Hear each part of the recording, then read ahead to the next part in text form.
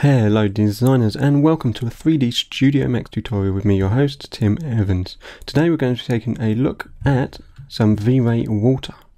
So if we jump right in, as you can see here, we've got a nice blue ocean with some sand below, a green grass bank and some rocks scattered around. Today in this tutorial we're going to be taking a look at how to get this reflectivity of the water and a realistic look, as you can see. So if we jump right in, first I'll show you the scene that we're using today. We have a simple plane for our water, and this makes it incredibly quick to render, as it calculates all of the ripples and everything through a displace map. And then below this we have our terrain, which you can create your own. We will go over this a bit later, but that's just a very simple terrain.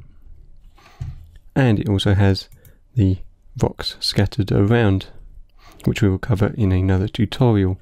To set up this scene,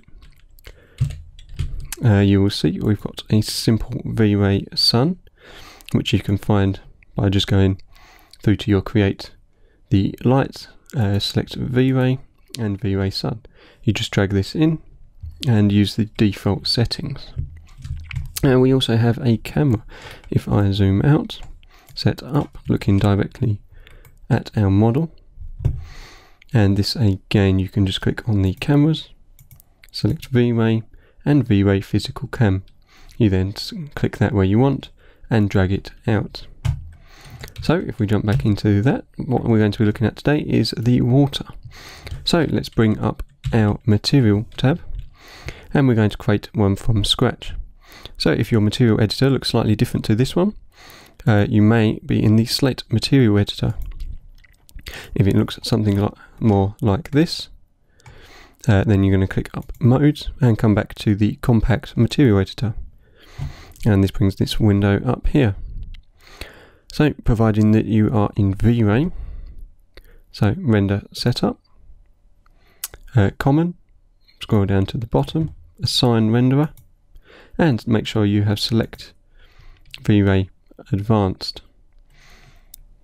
which mine does not show as it is already selected. You could use any version of Vray for this.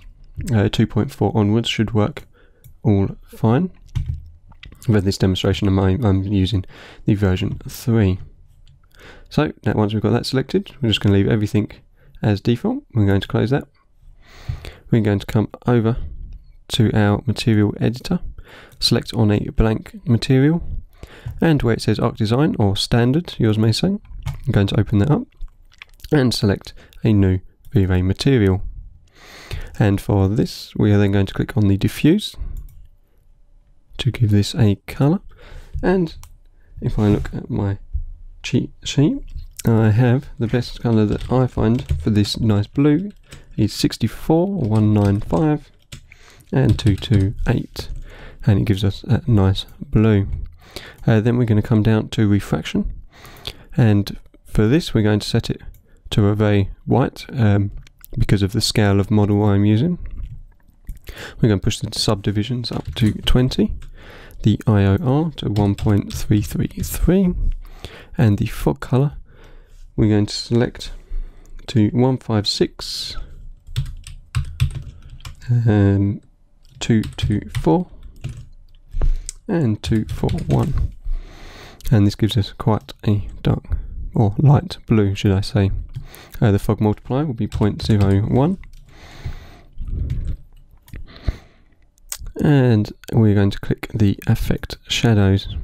If we jump back up to the reflect, we're going to click the little square next to the colour, and we're going to add a fall off map. From this we're going to select the black and set this to, I believe, 47, so still quite a dark 49, that will do. And the white we will change to 144. Okay, we're going to select the fall off type as a Fresnel, leave the fall off direction as viewing direction, and change the material IOR to the same as before, so 1 3, 3, 3. We're going to scroll down. We're going to right click.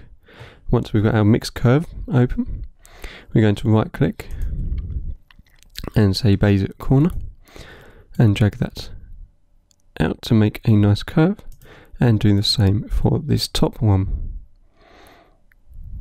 So we get a good curve.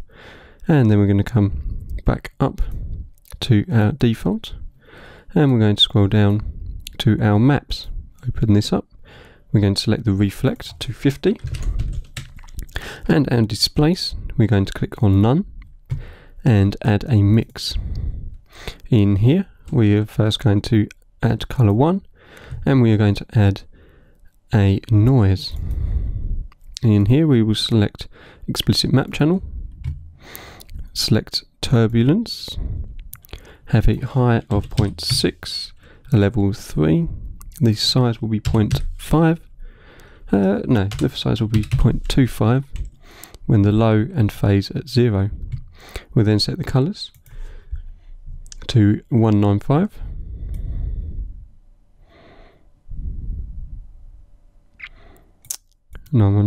and to black.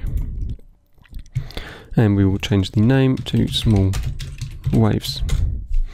We will then come back up a level to colour 2, select that, add a noise, do the same as before, explicit map channel, turbulence, the high will be 0.6 again, with a 3 of levels, the size will be 0.5, the low will be 0, and the phase will be 0.5. And the colours for this one, we're just going to click swap. So we have colour 1 as white and colour 2 as black. And change the name to large waves, just to make it easier if we come back to edit it later. So from here, you're going to leave everything else the same. We're just going to copy large waves onto none and leave that as instance. So with that done, we're going to come back to default. And just scroll down, make sure all of that is okay. Our displace, we're going to change the level of this to 1. And if you find that your waves are too large or too small, to make them smaller, obviously make the number smaller, and to make them larger, make the number larger. So if we just push this back up, and everything else can be left as the same. And what we're going to do is just double click on this so we can see a larger view, and this is the sort of colour, and click on background just so that we can make sure it is fully reflective, and you can see through with the refraction as well. So let's just close that, come back into our render setup, and let's just have a look at the settings I have already put in. Everything can be left as default. There's no real need to change that unless you are slightly more advanced and looking to get a slightly better result out of it.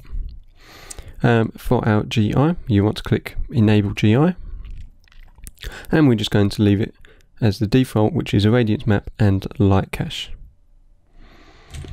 With that selected, we're going to click on the radiance map and make sure this is set to low, and we're going to click on light cache, and mine is a bit funny, so I'm just going to set that to 1000, and all the rest can stay the same. If we come into our settings then, this doesn't really matter, we can just leave this on basic, and you can play around with these later, depending if your scene is struggling to render because of memory or so on, but we will take a look at that at another time. So we're just going to close that and make sure that we have applied our material onto our plane. And if we have a look at our plane, we have a single plane, but then we have a UVW map on top. So for this I have set it to a box, and for this example I'm using 10,000, 10,000 and 10,000, and all the rest can stay the same. You may find if your waves are too big or too small, you can play around with these figures to change it easily.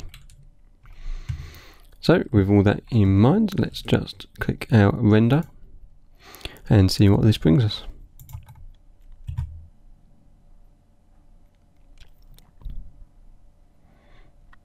So as you can see, we've got a very dark blue ocean, which is good for a very deep area. Again, you might find that yours is either very light or even darker according to the model you are using this on. So what we're going to do, if we just stop that there, because I want to make it much shallower, we just drag that to the side for now, come back to our material editor, and what we're going to do is lower our fog color.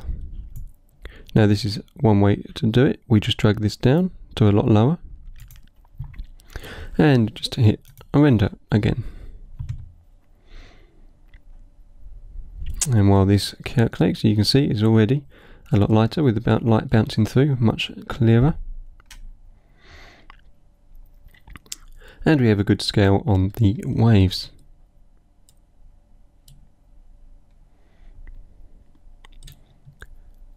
So there you have it.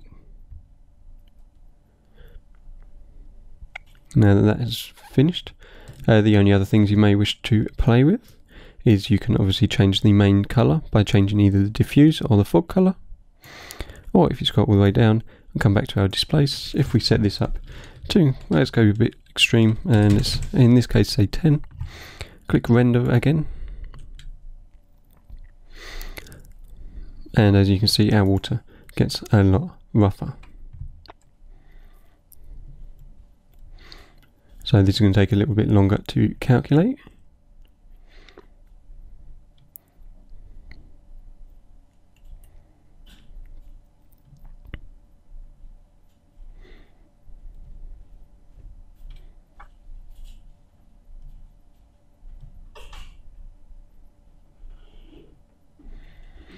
But there you have it. Our waves are much rougher than before, and now the difference between using this displace or as a bump is you can see at the edge we have quite